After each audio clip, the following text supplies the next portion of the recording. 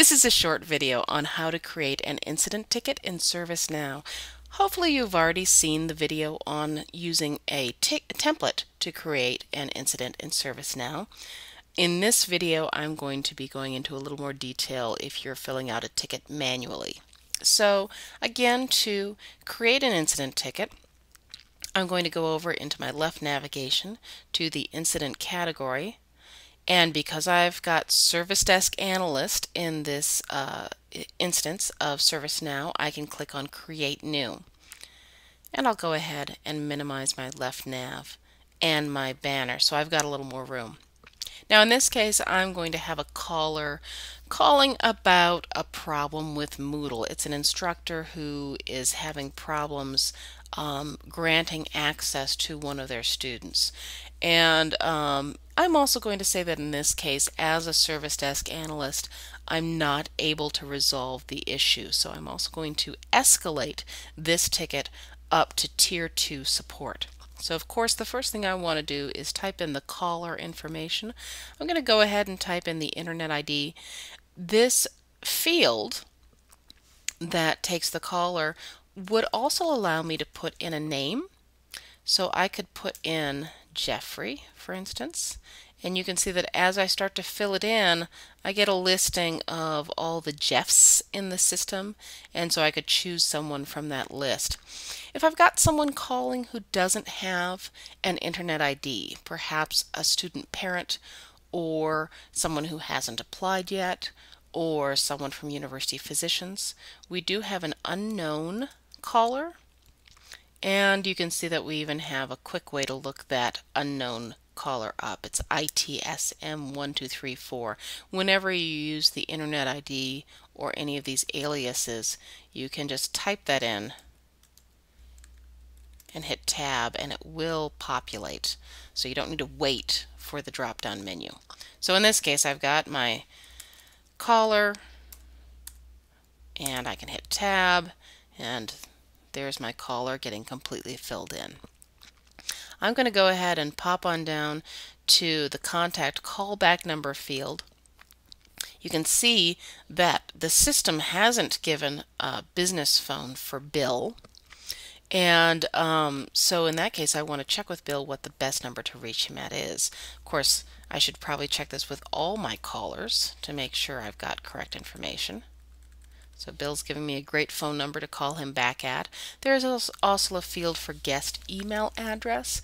Perhaps Bill would prefer to be contacted by guest email, or if I'm using that unknown field where we don't have any information about the caller, I can put information in here.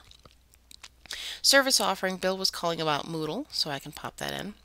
Service offering is similar to the caller field. As I type, it's going to start giving me the list. Sometimes service offerings are not obvious what should go in here. For many of the service offerings, we do have several aliases. So for instance, if Bill were calling about Gmail, I might look up Gmail. You can see that the official service offering term is Google Mail, but typing in Gmail will also get this service offering to come up. If you can't find a service offering, if you're confused about the listing, do contact your manager and they'll be able to find out what it should be. So I'll pop Moodle in there. The configuration item field is used for phone numbers and jack numbers. So I'm going to leave that blank in this situation. Okay, these next few items. Type. We've got three basic types, and that's because we get calls on the helpline or people walking into the tech stop who don't have an actual incident. So we've got assistance inquiry, which is where people are asking for directions, or they might need technical help, but maybe they just want, they want to know how to do something. Assistance is when, incident is when someone has an actual incident, something is not working. And service request, someone might be requesting a new phone or something to that effect. So this is actually an incident. And I'm going to put it in the category of applications. Subcategory is only used by one group on campus, so if you're not currently using that, then you could ignore the subcategory field. Okay, I'm going to go ahead and pop in a short description here. And I'm going to say Moodle student, and I'll put in there x.500 can't access site. Once you have a short description in here, you might want to take a look to the right. There is a book, and if you click on the book, it does take you to the ServiceNow knowledge base. Now, I'm in the test environment, so there's only fake knowledge base articles in here, but this is a wonderful resource. We have the knowledge articles that are in here are growing quite quickly, and I recommend checking it on any ticket that you're unsure that you can't resolve yourself, because you might find the answer in here, or you might find a knowledge base article that tells you how you should fill out the ticket so that the next tier support has all the information that they need in the ticket in order to handle the issue. So I'm going to go ahead and close out of the knowledge base. A few more required fields on the right. I've got assignment group. Now I've already determined I can't solve this issue, so I need to put in an assignment group. If I was going to solve this issue, I could put in my own assignment group, which is Service Desk.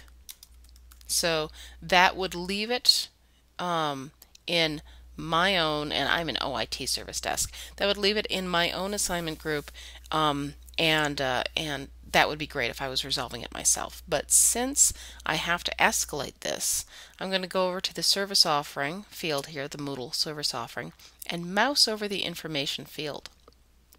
And here I can see what all the information about Moodle that we have in the system is. So you can see that there's a tier 1 and a tier 2 and a tier 3 support. Now, I can't move off of that little window without losing it.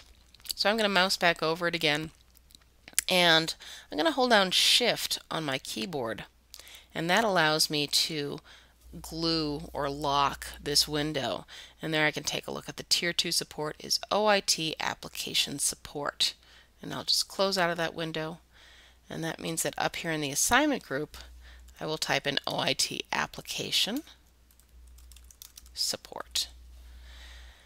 There we go.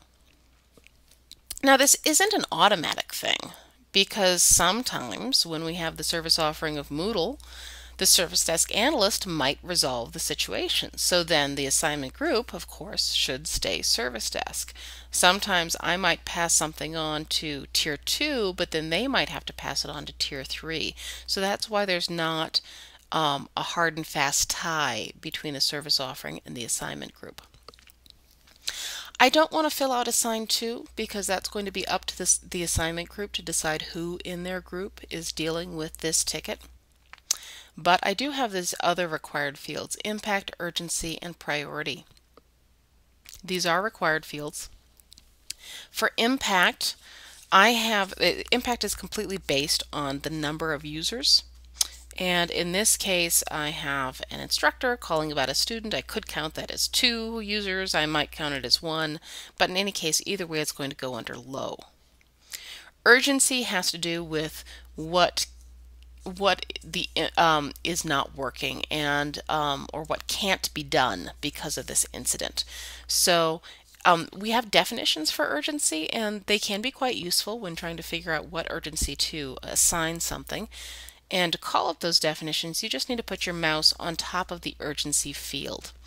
This is kind of small to read on the screen, so I'll tell you that in this case, the urgency I'm going to assign is medium, which means that a single user can't complete a job function. And in this case, the student can't complete the job function of accessing their course site. So something always to remember is that students' jobs are getting their schoolwork done here on campus, so that counts as their job. Contact type, I'll put walk-in for this one.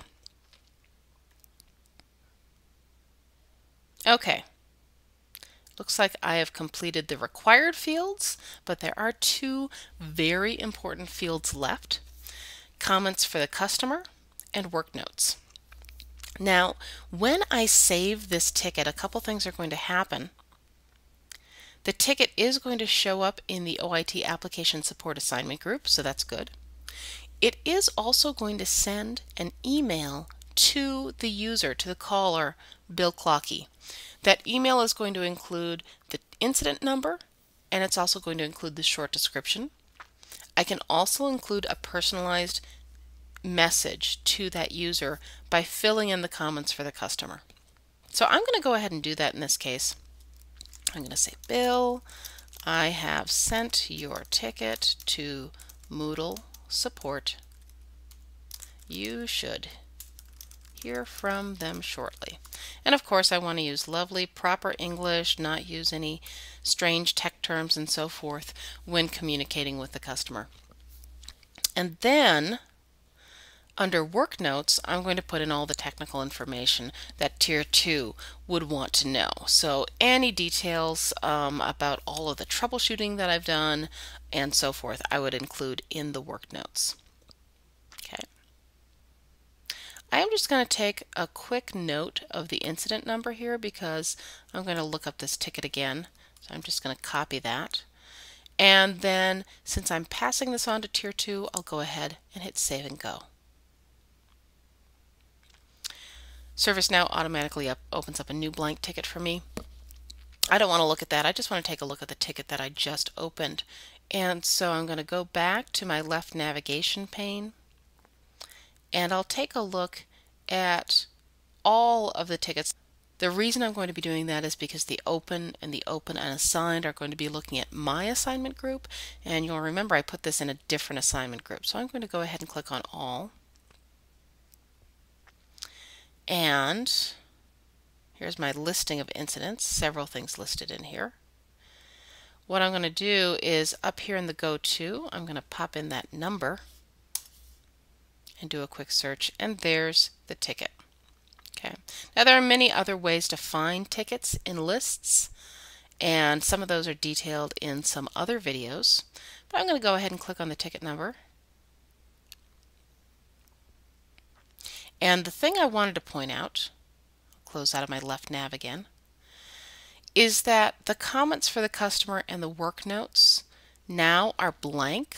That's because these fields are dynamic, and the history of what has been sent before is listed below. Okay. Now in the test environment, this doesn't actually send out emails. In the production environment, I'd actually get to see the copy of the email that was sent out. But I can also see you can see the technical notes that are included as well. So that's where those comments for the customer in the past and the work notes in the past go. If I were the technical support specialist working on this ticket and I wanted to communicate with the customer, I could always add more comments to the customer and save the ticket, and that would generate a new email for the customer.